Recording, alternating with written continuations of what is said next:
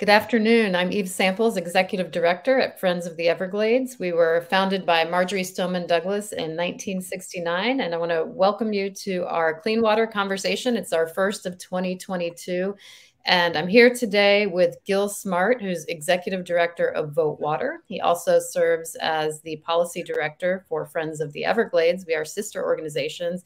And we're going to talk about what we are seeing so far this legislative session in Tallahassee. We are in week 3 of the 60-day legislative session. And I have to tell you that those of us who track environmental bills have been running fast out the gate at the start of the new year. There's a lot going on, a lot to talk about. And Gil is going to share a lot of his knowledge with us today. So just very high level observations before we dig into some of the bills we're seeing. Despite all of the water quality problems we know are persistent in Florida, it seems that every year in Tallahassee, there are bills filed and bills that gain traction to erode our pollution regulations that are on the books, to erode our other environmental protections on the books, including for seagrass, which is something we're going to talk about today. So the theme is similar to past legislative sessions in Tallahassee. And those of us who speak up on these things, we tend to feel like we're playing a lot of defense. So you'll hear defense. Being an environmentalist in Florida when the legislature in session is like being a hockey goalie playing like one of the top teams in the world. You're blocking all sorts of shots and doing stick saves and this and that and the other thing. Yeah, you know, it's amazing given the extent of Florida's environmental problems, especially its problems with its water quality, that you see this legislation that really, you know, whatever the rationale behind the legislation, it can really only result in more water quality problems. And there are several bills that sort of, you know, fit that bill this year. Again, they're designed for specific purposes, and the purpose may be, in theory, sort of laudable. But when you look at it and when you look at what it would do, you know, we already have problems with too many nutrients in our waterways. You know, blue-green algae on the East Coast, red tide on the Gulf Coast, you know, all sorts of problems with our springs, with our lakes, with our estuaries. You know, we're trying to head these bills off at the pass, but some of them have momentum. Some of them maybe thankfully have less momentum than we anticipated. The legislature itself is focused on some sort of high, you know, some high profile issues this year that, you know, in many respects don't involve the environment. One that kind of sort of does is the issue of net metering. You may be following this and Florida Power and Light's involvement in this effort to sort of reduce, I guess, the amount of money that's paid to people who have rooftop solar. That's an issue for a lot of environmental groups. There's the response to the Surfside condo collapse. There's legislation out there that would really sort of rein in home rule by making local cities and municipalities and counties rather could be the subject of lawsuits if they pass, you know, bills that are going to sort of impact businesses' bottom line and that sort of thing. But there are a couple, you know, very, very important measures that we are tracking and that, you know, we believe if they pass, they're going to have sort of very significant impact on water quality here in Florida. Yeah, so we're going to walk you through those. And before we get into the nitty gritty of these bills, we have about half a dozen bills we want to talk to you all about and make you aware of. And if you have any questions, please post them in the chat. We're going to have time for Q&A. But I just want to highlight what our priorities at Friends of the Everglades were heading into this session. We posted a legislative preview that you can see on our website, everglades.org. So they're pretty simple conceptually. Stop pollution at its source. And again, we see efforts to undercut that every session in Tallahassee. Prohibit oil drilling in the Everglades and Big Cypress. Strip particle emissions from the list of protected farming activities. That relates to sugarcane burning. We're going to talk about that. Fully fund the state's land buying program, Florida Forever. Support rights for the environment, legal rights for the environment, and stop the assault on home rule, which Gil alluded to. So we're going to hit on a bunch of those. And one more thing before we dive in, you know, there was some big news in the Everglades world last week in terms of funding. So President Biden announced that we're going to get more than $1 billion for Everglades restoration funding. It's a lot of money. Governor DeSantis has also pumped a lot of money into Everglades restoration projects, these big dirt moving projects. And that's good, and we need it. However, we have to protect this giant state and federal investment by protecting water quality, by adhering to the rules on the books, by not eroding the rules on the books in terms of pollution. So that's a lot of what we're going to talk about today. So with that, I'm going to ask you, Gil, to dive into one of our first bills we want to talk about today. And here it is. Yeah. So this has caught the attention of, I want to say most, maybe virtually every environmental group in Florida. If you follow these issues at all, you know that seagrass has been dying off in Florida and parts of Florida at an astonishing rate. The Indian River Lagoon, the Florida Bay, seagrass has really just, and this is a product of poor water quality, largely.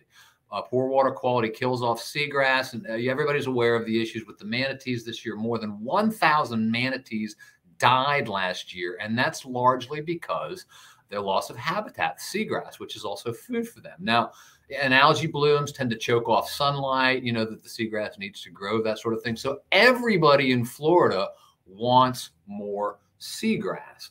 But the problem is these legislative proposals that are out there this year would, quote unquote, achieve more seagrass by killing seagrass. And let me explain what I mean by that. Senate Bill 198 and House Bill 349 would create what are called seagrass mitigation banks. You may be familiar with the concept of mitigation banking. The basic concept is that if I destroy something over here, I have to create that same something over there.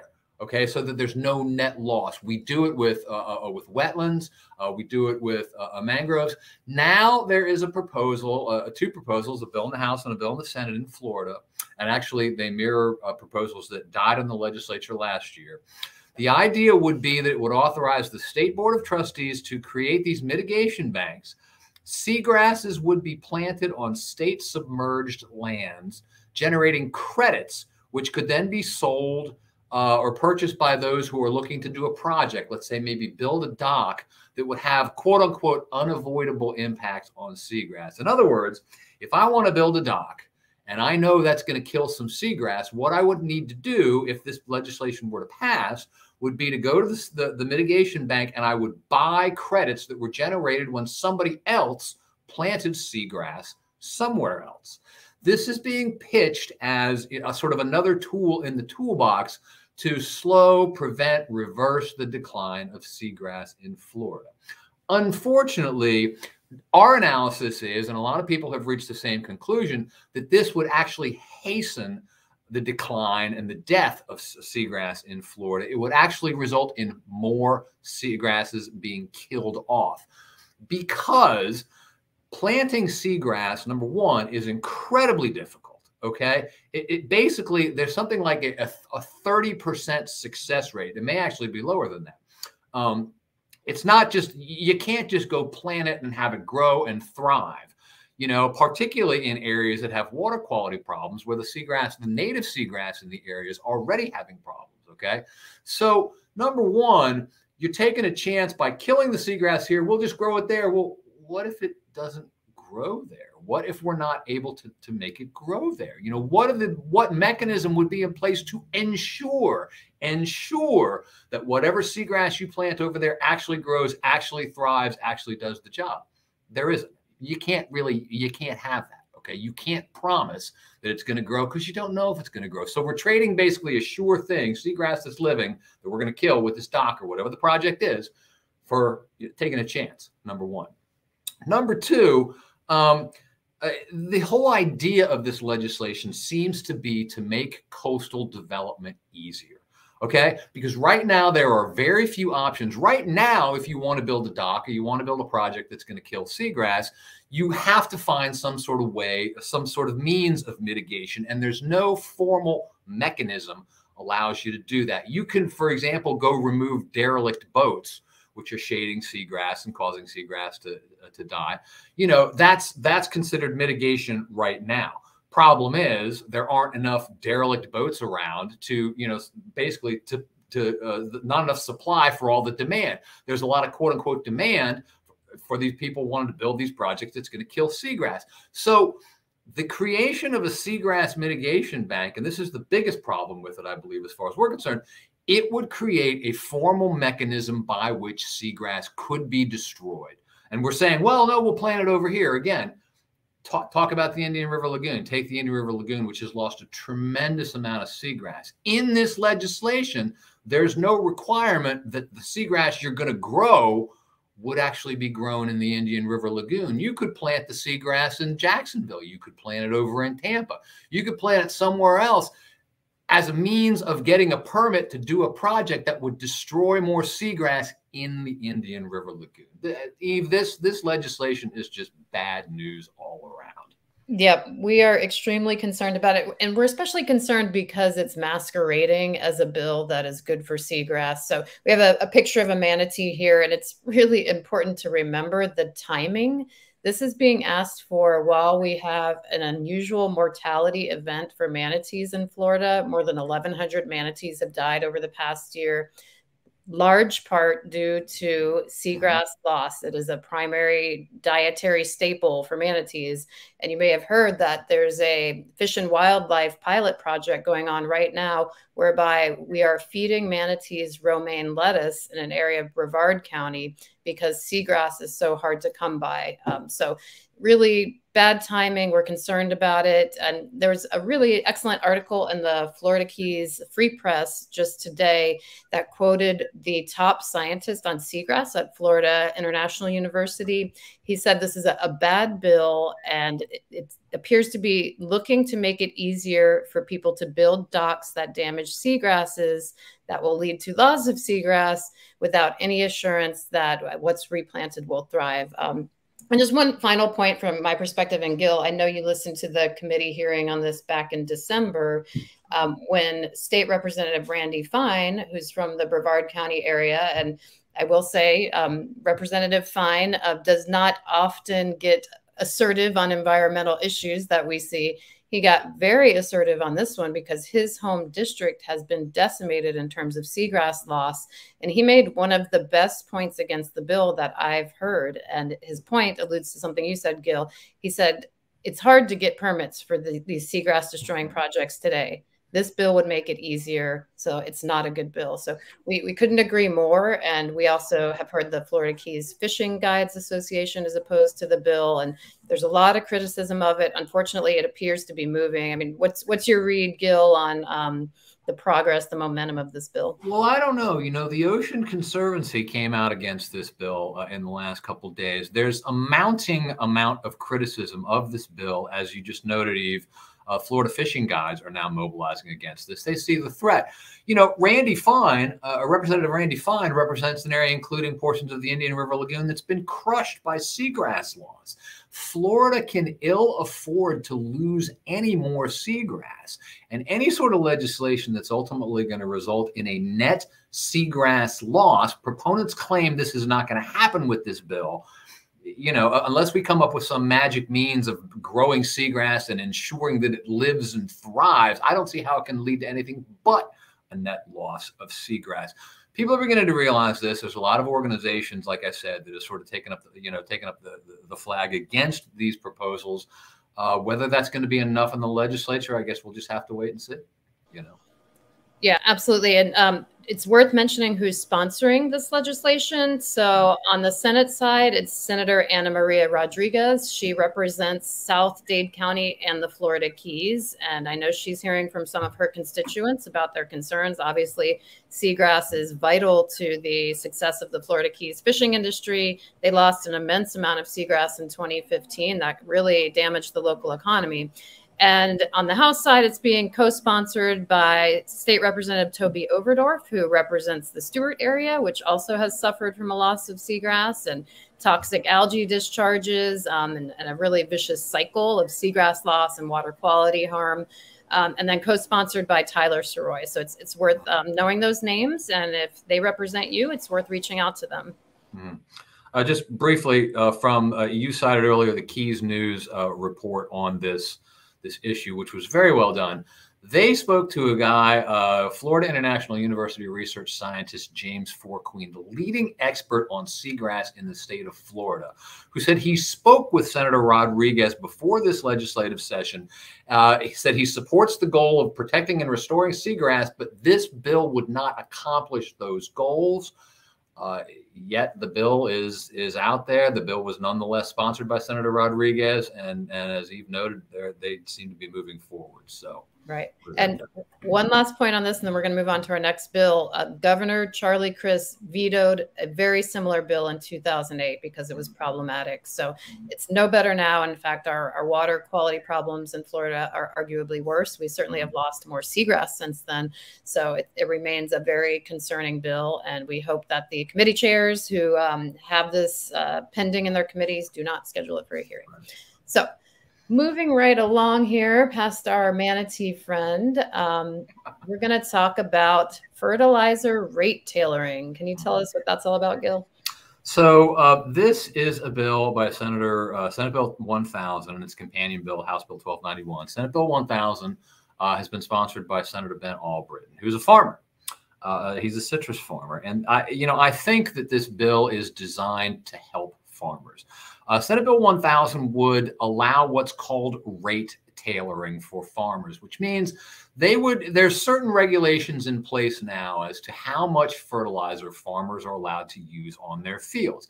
And it's based on a variety of factors, but it's sort of a one size fits all sort of thing, with the goal obviously being that we're trying to prevent nutrients from the fertilizer from running off into the waters where they cause problems. And you have to understand a sort of a baseline understanding for all of this, which is that agricultural fertilizer runoff is a huge factor in terms of our degraded water quality here in Florida. Okay, we're running behind trying to keep up with this problem, phosphorus and nitrogen in particular. Okay, so anything that's going to increase the amount of runoff of these nutrients into the waters is going to be a problem. And this bill looks like it well could do that. The idea is that farmers would be allowed to hire a certified professional, quote unquote, who'd have to meet certain specifications, have to have certain qualifications, who could come in, take a look at the farm, and basically craft a plan, rate tailoring, that would allow you to utilize the amount of fertilizer appropriate for what you're trying to produce. Now, in the real world, this means one thing. This means you're going to be able to use more fertilizer than the current regulations permit. Albritton is a citrus farmer, and citrus farming, without a doubt, is in trouble. I was reading a story this morning that said Florida's citrus crop this year, due to, a greening and other issues, is projected to be the lowest that it's been since World War II. So you understand how Florida citrus farmers might be sort of feeling a little desperate at this point.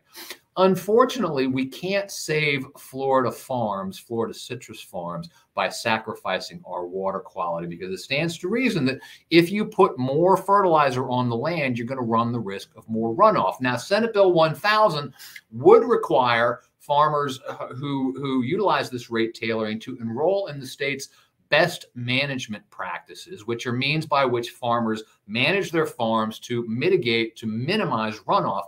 The problem with that is they would also be granted what's called the presumption of compliance, which is to say that so long as they're enrolled in these best management practices, or BMPs, the state doesn't actually come in and test the water to make sure they're meeting the pollution reduction goals. The state takes it on faith. Well, if you're enrolled in the BMP, surely you're meeting the pollution reduction goals. Okay. This legislation basically would allow farmers to apply more fertilizer, and as long as they're enrolled in the BMP, they don't have to worry about the state coming in and checking, seeing if anything else is running off into the waterways. So there's more to it, but that's basically the gist of it. This is sailing. The Senate Bill 1000 anyway is sailing through the legislature. It's already on its third committee stop.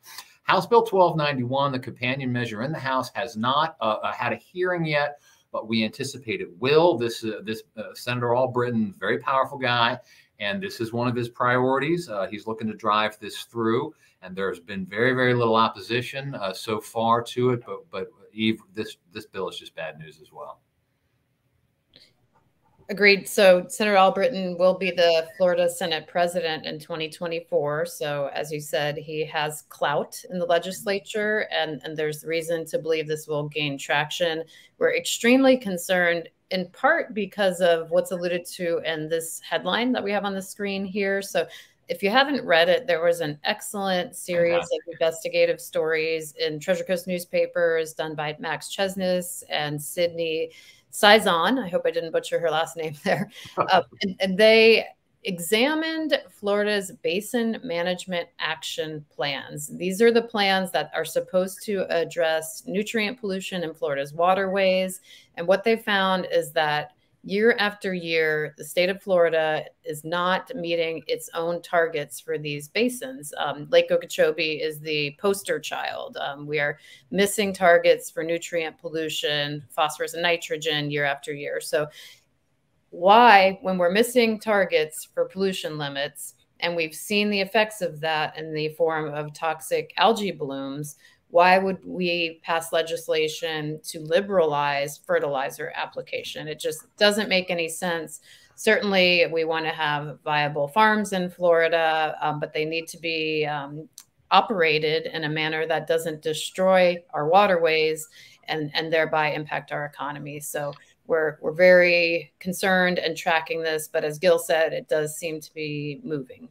And understand that the best management practices, or BMPs, which I alluded to, are the key aspect of these BMAPs, these basin management action plans. In other words, farms in these areas, these basins that are required to enroll in BMAPs, the whole idea is that by enrolling in these programs, there's going to be fewer nutrients in the water, and then these BMAPs will meet their goals. The fact that the BMAPs aren't meeting their goals is an indicator that the BMPs, the best management practices, are not working. And again, this program, farmers are exempt from actual testing for the most part. They get the presumption of compliance. And now we're going to extend a program that's not working, that's already not working, to agricultural operations that are going to be applying more fertilizer. And somehow that's going to work? I don't think so. Yeah, this is a chart that illuminates what was explained in the reporting from Treasure Coast newspapers. So the purple line at the bottom is the limit on phosphorus that we're supposed to be trying to hit in the Lake Okeechobee Basin. And every year since 1995, we've been way above that limit. So no wonder we have impaired waterways. No wonder we have toxic algae blooms. And again, these phosphorus levels, the majority of the phosphorus input into the lake, more than 80%, is from agricultural sources. So we do not need to expand on those sources to grow them. And there's a picture of citrus.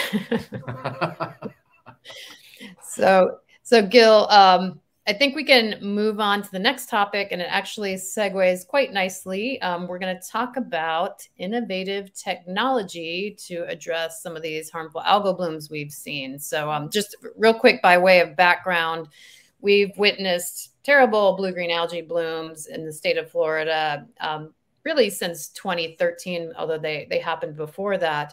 And in the last couple of years, we're seeing more of a desire on the part of the state of Florida to address these acute blooms with technology, basically zapping them with algicides. So there's a bill that relates to that, and I'm going to hand it over to you, Gil, to talk about it. Right. So these bills, Senate Bill 834, House Bill 421, in theory, I mean, they're a good idea, right? We would prefer, and we always say this, we would prefer that the state of Florida would try to solve this problem by doing what is our #1 legislative priority, stopping pollution at its source. This is kind of like sort of a bit like closing the barn door after the horses have run away, several days ago.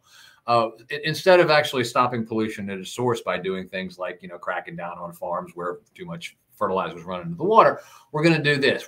Technology is going to save us, right? Well, maybe it will. Okay. Maybe some of these technologies that are out there can clean up the water, can, clean the blue-green algae or red tide or whatever it is out of the water. So in theory, this might be a workable idea, but the problem is we don't know how effective and how safe some of these technologies are going to be. For example, right now, the Florida Department of Environmental Protection has 7 projects going on around the state where it's, implementing this innovative technology. Vendors come in and they say, hey, I've got this great idea. I've got this great product. I've got this great machine or whatever it is. And it's going to clean the water, the blue-green algae. There are actually 7 different projects around the state where the technology is currently being evaluated right now. Okay, it's been deployed. It's out there. They're trying to wait and see if it works. This legislation would basically permit DEP to adopt this on a larger scale. Okay. Our problem with this legislation is there's nothing in the proposals that say this technology, these technologies must have been proven effective, must have been proven safe. We advocate, for example, that there be some sort of peer review process that before we go out there and we start, dumping algicide or whatever it is into the water, that we know for a fact that that's not going to cause more problems than it solves, that it's actually going to work. Because otherwise you've got a situation where you're going to have all these vendors with all these wonder products coming to the state and getting millions of dollars, maybe more to implement these technologies that maybe in the long run don't actually solve the problem, but maybe actually cause some problems. You know what I mean? So this is, I think, is our main concern with this bill. The Blue-Green Algae Task Force appointed by Governor Ron DeSantis put out its recommendations in 2019. They talked about high-tech solutions to this problem. At a June 2020 meeting of the task force, members said the directed the department to consider employing independent scientific peer review to evaluate project proposals and project evaluations. We think that's a good idea, but it needs to be written into the legislation. Okay. If we're going to do this, if we're going to pursue this solution, we have to make sure it's safe and effective and cost effective as well. I mean, that's another factor too. What is it going to cost? Is it scalable? Those sorts of questions. So again, this is something I think, Eve, we could support, but we need some guardrails here. Exactly. And we are going to be providing feedback to one of the bill sponsors because we don't want to just sit here and criticize bills. We do want to be constructive and help make them better. And this is something that could be useful. This picture here shows the Pahokee Marina from 2021. Last year in the spring, there was an early season toxic blue-green algae bloom on that part of the lake. And we understand that if people are living aboard on those boats, you need to take some emergency measures to address the algae that poses a very acute public health threat to them. However, we need to follow up and see what the long-term effects are. We need to see if they're harmful, if there are unintended consequences, and also, as Gil said, if they are cost effective. This is also an issue of just fiscal conservatism. If we're going to pass a bill that's going to expand the pot of money to be used for these quote unquote innovative technologies, let's make sure that Floridians are getting our money's worth in these taxpayer funds. And just to elaborate a little bit, I mean, these treatments can be physical, they can be biological, they can be chemical. And this is from the analysis of the bill. Things like ultrasonic surface mixers, oxygenation, hydrogen peroxide, geochemical compounds such as alum, and biological treatments. Again, some of those may be prudent, safe, may help us in acute situations like in this picture. We just don't know. And the Blue-Green Algae Task Force members, who we have a lot of respect for, these are the leading minds in terms of harmful algal blooms in Florida, they want to see peer review and tracking of what we're doing here. And that's just not written into the bill yet. So it's not quite fully baked from our perspective.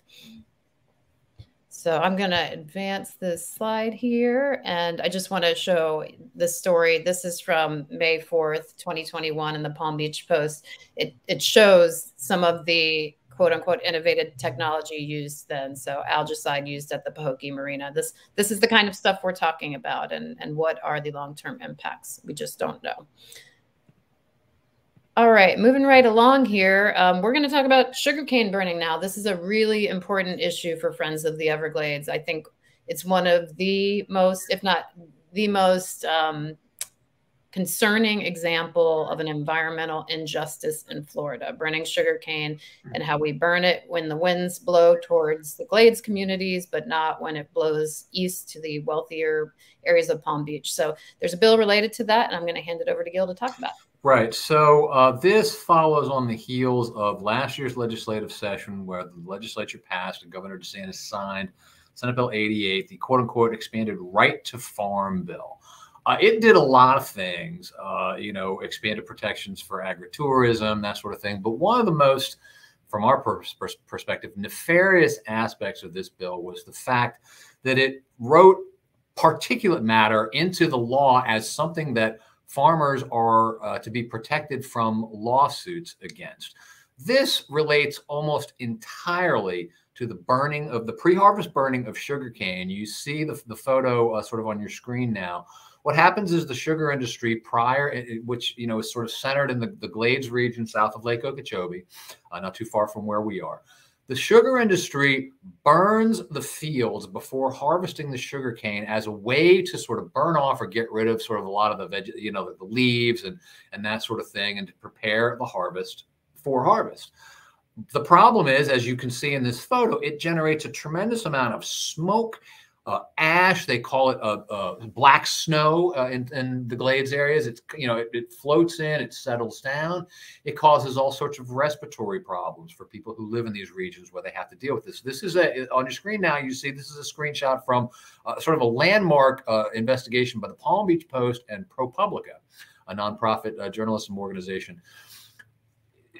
This smoke, the ash, it drifts towards these Glades communities. The people who live in those communities, they hurry inside. Their kids develop respiratory illnesses. There's all sort of other health problems associated with this.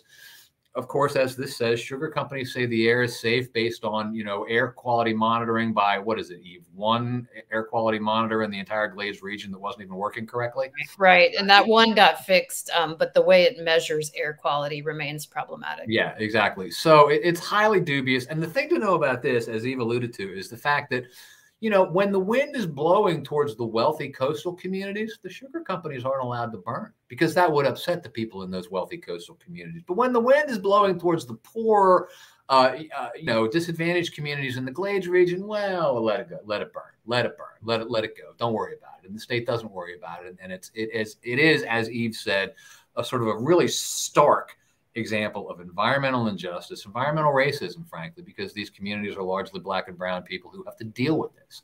So this has been on our radar screen for a while. What these bills that are the House Bill 6085 is sponsored by Rep. Anna Eskamani. The Senate Bill, it's Senate Bill 1102, it's sponsored by Senator Gary Farmer, would strip the particle emissions line from Senate Bill 88, the legislation that passed last year.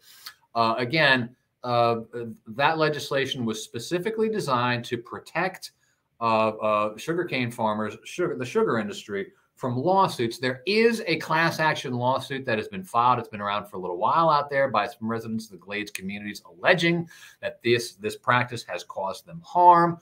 Obviously, there may well be others who would like to make similar claims who have been harmed. This legislation that passed last year makes it impossible to sue on that basis. If these bills are successful in stripping that out of there, that could change. So, but Eve, unfortunately, neither of these bills have gone anywhere fast. And given the politics up in the state capitol, that may not change. Right.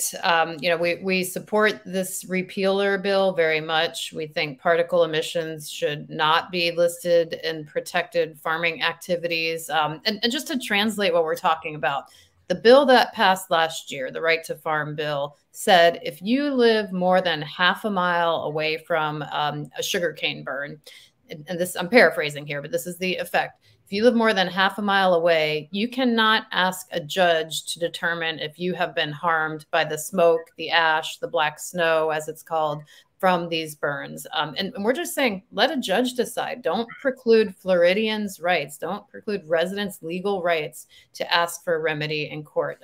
That's only fair. So there's a lot of pushback to this bill.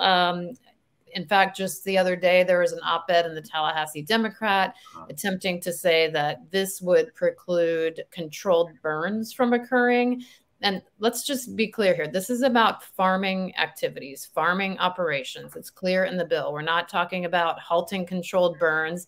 And if there's a concern about that, then let's tailor the repeal to make sure controlled burns, to prevent fires, are safe.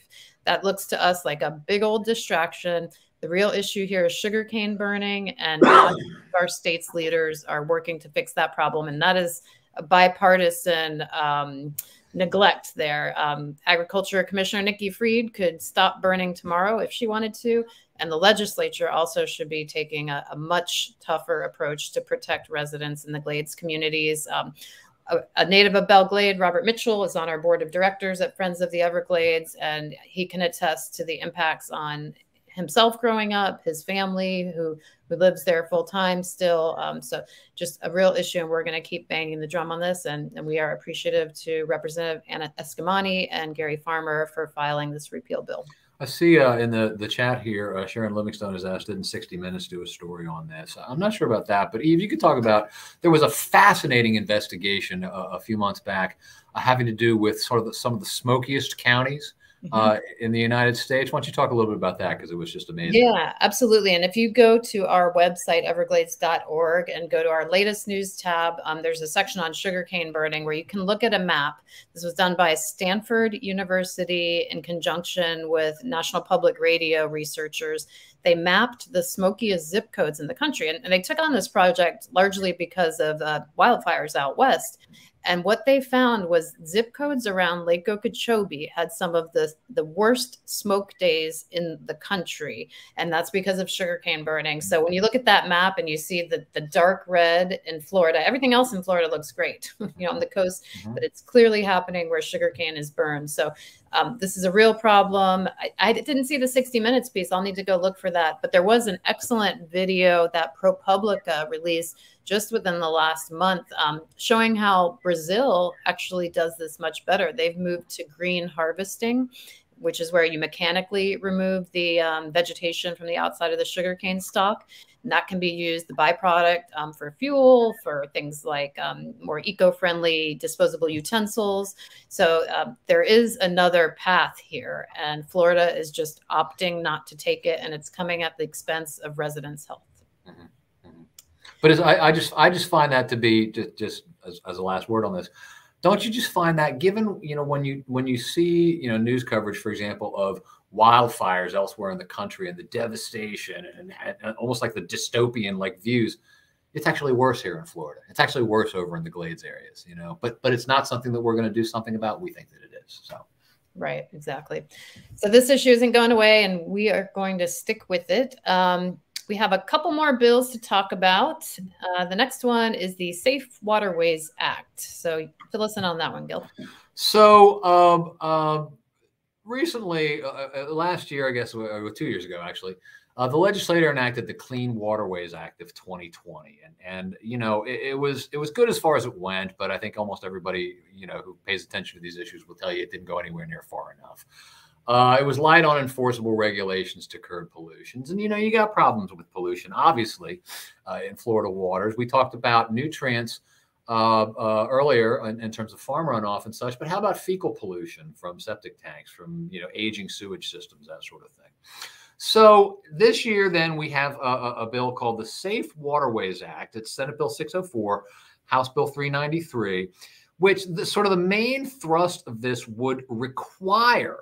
Right now, state law merely authorizes county health departments to monitor public bathing places and post notices anytime fecal matter is determined to be elevated in the local waterway. Now, think about that. Current law does not require your local governments to inform you of this. Well, this legislation would require the Florida Department of Health to issue advisories and through the network of county health departments specifically post and maintain warning notices at quote unquote public bathing places, which are areas used for swimming and other recreational activities where the water has been verified to be impaired by fecal indicator bacteria.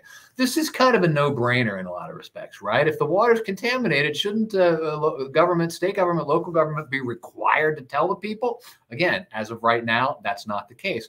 This legislation would do that. But unfortunately, here's another instance where sort of obvious, or what should be obvious, legislation that's going to be beneficial to a lot of people just isn't really going anywhere fast. So I believe both of these are on their first committee stop. They're just really not moving, and we think it would be worthwhile, for everybody to see them move a little faster. I'm not sure why people would be opposed to this, but apparently people are, Eve. Right.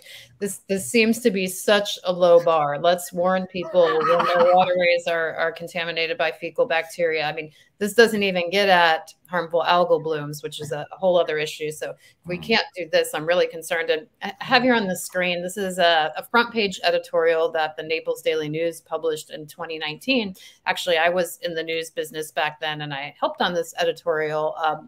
And we tried to put the spotlight on how our water quality issues in Florida are public health issues.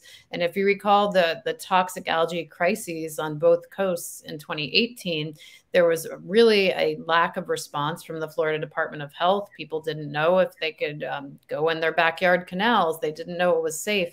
And some really good reporting from the news press in Fort Myers showed that the Department of Health was more concerned about its own image than responding to residents' concerns at the times. So, I think we would echo the sentiment of this editorial. This is about public health. And this bill that Gil just articulated is a simple thing we can do to warn people when there's a public health concern. So I want to just briefly, this is a couple paragraphs from an op-ed in the Palm Beach Post written by Howard Simon, who's president of the Clean Okeechobee Waters Foundation and a board member of the Colusa Waterkeeper. He writes, quote, "It's alarming that contamination of Florida's rivers and streams by fecal bacteria is so widespread. The Florida Department of Environmental Protection, based on years of monitoring, have determined that nearly 9,000 miles of streams and rivers designated for recreation are impaired for fecal bacteria.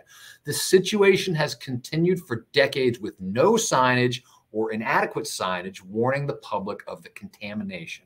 High counts of bacteria indicate the water is not safe.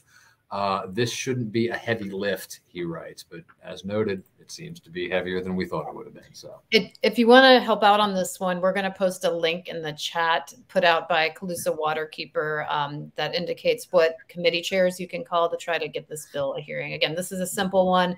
This doesn't even get at the major phosphorus pollution issues that we talked about earlier. This is just warning people when there's crap in the water, to put it very bluntly. I'm sorry, it's Florida. We don't do that. Yes. We remain hopeful. There's a picture. There's crap in the water, look. All right, moving along here. We have one last bill to talk about, and then we're going to wrap it up by talking about the new Lake Okeechobee plan. So Blue-Green Algae Task Force recommendations. Gil, can you illuminate this one for us? I can. So the Blue-Green Algae Task Force, once again, appointed by the governor, issued a report in 2019, and so with a bunch of recommendations as to what the state should do. The state did some of those things with 2020's Clean Waterways Act. It adopted some of the recommendations of the task force, but not all, and arguably some of the most key recommendations were ignored.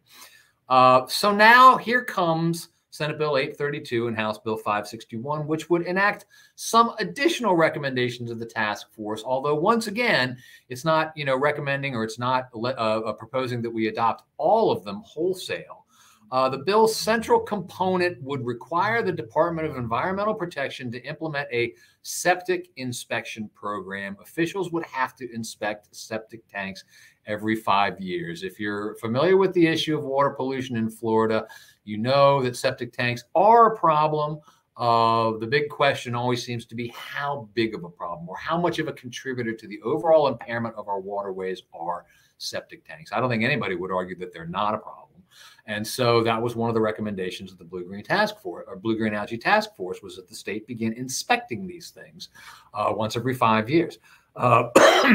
It also includes a mandated assessment of the cost of the state's basin management action plans, the BMAPs that we talked about earlier. Basically, this would require the state to go in and assess these things. Are they working? Are they cost effective? I'm not sure about the cost effectiveness, but we know they're not working.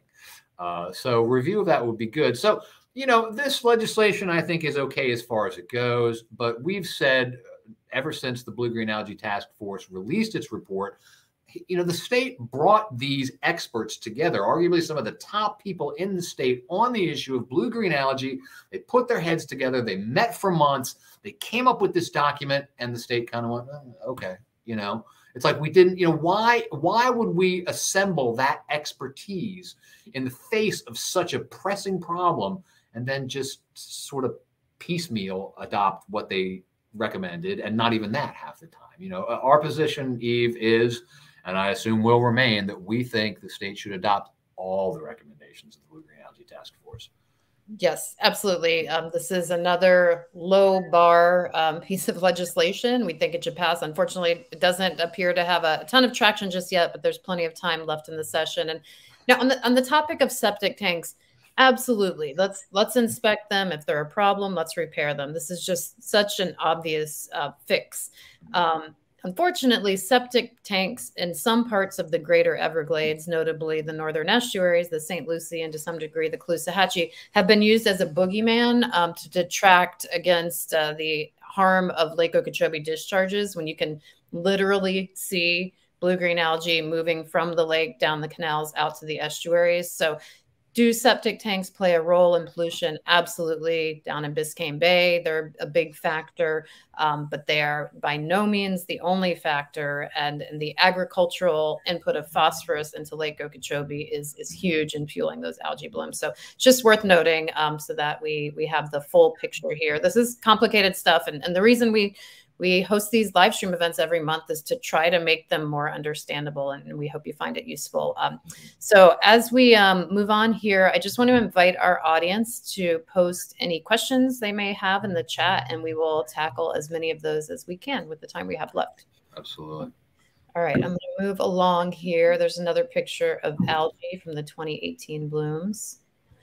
Okay, so we're going to back up from the Florida legislature at the moment and talk about the new Lake Okeechobee System Operating Manual. This is something that the Army Corps of Engineers has been working on for the better part of 3 years. Friends of the Everglades has been involved, and we are pushing for a lake plan that is less damaging to the northern estuaries, sends reduced volumes of lake water, sends more clean water south to the Everglades, and also sends more beneficial dry season flows to the Caloosahatchee estuary, which needs it during the dry season to some degree. So here we are. We are I'm going to say, and rewind to about a month ago, we were looking at a better lake plan. It wasn't everything we wanted, a better lake plan. And then we got a surprise a couple of weeks ago. On January 12th, the state, via the South Florida Water Management District, asked for control of more of the lake's water, 1.5 feet higher in terms of lake water elevation compared to what we were talking about before. That's like 500,000 acre feet of water. A foot of water on an acre is an acre foot. So a lot of water is the bottom line. And we're concerned that the political pressure that we know the state faces from Big Sugar, from agriculture, will lead to pressure to keep more water in the lake during the dry season for irrigation of sugarcane fields in the EAA.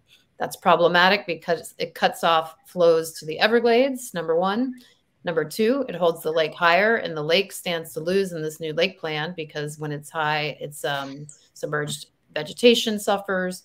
And then number three, if we have a higher lake at June 1st, when the rainy season rolls around, we're more likely to get discharges. So we're tracking this closely. It's not legislative per se, and we have an action alert that you can send to Colonel Booth, the commander of the Army Corps of Engineers in Florida, to ask them not to approve this buffer zone, this bait and switch, as we call it. So I think this is the easiest thing any of you can do right now to create a better outcome in terms of how we manage water in Florida. So anything to add on that one, Gil? No, just to note that this proposal for this 1.5-foot buffer zone, I'll call it a zone because that's kind of more or less what it would amount to, sort of came out of nowhere. It's not something that where we're aware that there was any sort of scientific study of and recommendations made. Normally in the thing people got to understand about the LOSM process, unless you've been following this as closely as we have, you may tend to get lost in the weeds. But this has been going on for years. Okay, there have been meetings after meetings after meetings with literally hundreds of people representing all sorts of perspectives and stakeholders, it's been a very measured process. And I have to say, and we've told them this ourselves, U.S. Army Corps of Engineers, which is kind of running the show, has done a pretty good job of being transparent about everything, and letting stakeholders know what's going on. And this wasn't the Army Corps that did this. This was the state, specifically the state South Florida Water Management District. But out of the blue comes this suggestion. And it's like, well, wait a minute. How have we had this very measured process over all these years, and boom, all of a sudden here's this proposal and this push for it. Political reasons. I think, there is a suspicion that, the water supply folks, the people who, the agricultural interests south of the lake, including Big Sugar, but not just them, are trying to get some sort of assurance that the lake's going to hold more water just in case they need it. As we've said all along, though, you start holding more water in the lake just in case, you're almost guaranteeing that at some point, there's going to be too much water in the lake, which means discharges to the coast, which could mean algae, which could mean another crisis. And it means higher lake levels than you'd otherwise have to endure, which is a problem for the lake ecology. So once again, this is sort of bad news all around. If you're interested in this, click the link in the comments and add your voice to the chorus of people saying, no, we can't do this.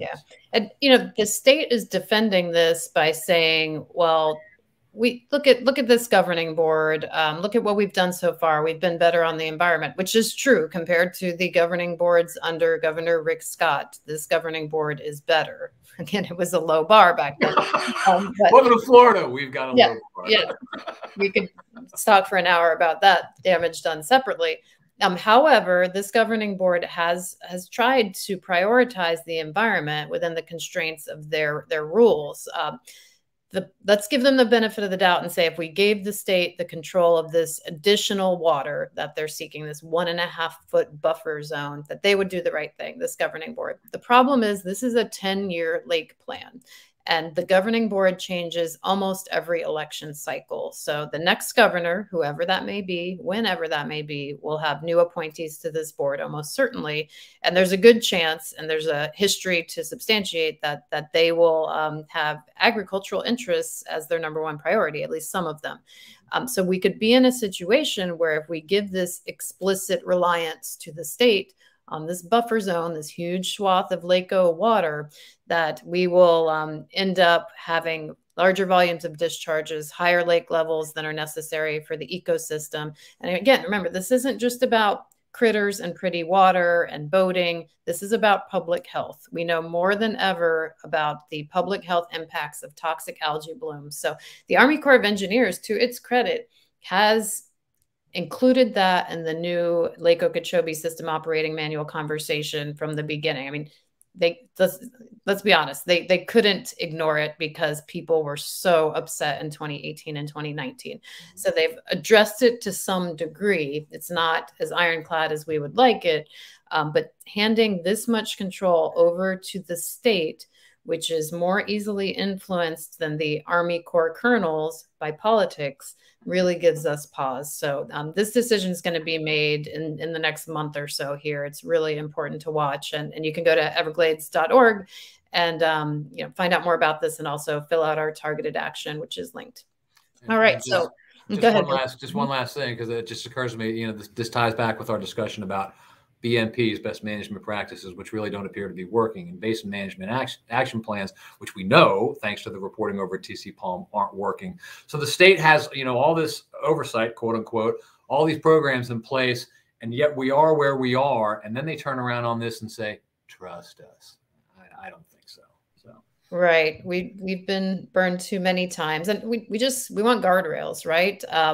The state is not perfect water managers, and nor is the Army Corps of Engineers. In years past, because they're so rigidly adherent to the writing, the lake plan, they open the levers and follow the document. But now that we're looking at a better lake plan, and it's not final yet, let's make that lake plan as good as we can. Let's put those guardrails in there and not go with trust us. We can't rely on that for the future. No. Yes. All right. So we're going to tackle some questions now. I saw one in the chat. It actually comes from Mike Connor. He's our Indian River keeper on the East Coast. And he says, who will have last say in signing or vetoing any bills put forth? So that's an easy one. Thanks for throwing us a softball, Mike. That will be the governor of Florida, Governor DeSantis. He can veto bills. He will sign bills. And actually, last legislative session, we at Friends of the Everglades put a lot of pressure on Governor DeSantis to veto Senate Bill 88. That was the one that protected sugarcane burning from lawsuits. And he did end up signing that. And there were a couple other bills that we weren't thrilled about that got signed last year. So the buck does stop with him to some degree. Yeah. And, DeSantis in the past has, this year he has not really come out, in favor or against really any sort of environmental legislation. His focus has been elsewhere. It's been on education. It's been on some other issues. So he hasn't really weighed in on any of the things that we've talked about here today. So whether he would sign them, whether he would veto them, it's hard to say based on that. Right. Yeah. And just, I get a lot of questions about our take on Governor DeSantis. I did a radio interview yesterday and got that question. And what I often say is Governor DeSantis very wisely in 2018, when he was candidate DeSantis, recognized how many Floridians really care about clean water and protecting our environment. He made it a central component of his campaign. He got elected and in his first weeks on the job, rolled out a multi-part executive order on the environment. Some of the follow through has occurred, not enough of it has occurred. So we need the rest of the follow through, and we need to not erode these state protections, the rules that are on the books, like the rate tailoring of fertilizer application bill that we talked about. So, if that sails through the legislature, which is our fear, and lands on DeSantis's desk, I think he's going to really have a hard time defending it if he signs it. Yeah, and I would go back to the Blue-Green Algae Task Force, which he appointed. But then they come out with their report, and it's just, he hasn't really pushed for the recommendations of that report to be implemented. He's directed a lot of money, more money than his predecessors to environmental issues, that sort of thing. But he just, he initially sort of came out as a sort of a different kind of Republican, an environmental champion. And we haven't heard as much of that in recent years. So. Yep, well put. Let's see. We can look at some more questions here. And if you're watching live on Facebook or on YouTube, if you post questions in the comments, we can see those and we will try to tackle some of those. All right. Sharon Livingstone asks, what role does the Ag Commissioner have in this? I'll take a swing at that one and then let you chime in, Gil. So the Agriculture Commissioner is Nikki Fried. And she has a big role in the sugarcane burning part of the equation. As I said before, she could stop sugarcane burning tomorrow and phase in green harvesting. That is squarely in her purview. The Department of Agriculture and Consumer Services that she oversees also plays a big role in best management practices. So they're actually overhauling some of these. These are the guidelines that Florida Department of Agriculture gives to farmers in terms of applying fertilizer, water use. And if they enroll in these best management practices, they get a presumption of compliance. So there is a big role for Nikki Fried to play. And Gil, what would you say about that? Well, in terms of the specific legislation, it's not, she could theoretically weigh in on some of this stuff, and she really hasn't. Although, again, this is the legislature. She's not part of the legislature. So whether these measures sort of pass or don't pass, she doesn't really have a whole lot of clout in terms of that. But there's the whole issue, and this is an issue that we gotten into several months ago, of enforcement and who enforces the environmental laws here in Florida, who should enforce them. And there has been historically a bit of a disagreement, let's put it that way, between the Florida Department of Agriculture and Consumer Services and the DEP as to who is ultimately responsible for this. And that turned into a dust-up maybe 6 months to a year ago with accusations that, DEP wasn't, Nikki Fried said this, DEP wasn't doing its job. The Department of Agriculture had referred something like 6,000 people to the DEP for enforcement. The DEP didn't do anything about it. And then you talk to the folks at DEP and they say, well, it's kind of not really that cut and dried. You know, it's too complex to go into here in the time we have left. But, you know, Nikki Fried, the Department of the Agriculture Secretary, whomever it is, certainly has an opportunity to use their bully pulpit on behalf of, you know, maybe not necessarily specific legislation, but the causes, things like enforcement, things like pollution. You know, whether you think Nikki Fried has used that bully pulpit often enough or too often may depend on your political leanings. I'm not sure. I think that's well said. So we are winding down on our time here, and we know that everyone who watched live, we want to be respectful of your time, and we really appreciate you joining in. This is such an important time to pay attention to what's happening in Tallahassee. It can feel so far removed from our daily lives, but it's really important to know that the decisions that are being made day in, day out in Tallahassee do have direct impacts on our lives, on our health, on our waterways, on the ecosystems we love and spend time in. So we're going to keep you updated at everglades.org. And I know Gil's going to be watching things at VoteWater. The session runs 60 days total. So we have more than a month left. And I'm sure there will be plenty of opportunities for us to come back to you. So really appreciate it. Any final words from you, Gil? No, that's it. Thanks everybody for tuning in. We appreciate it. Thank you. Take care. Have a wonderful day.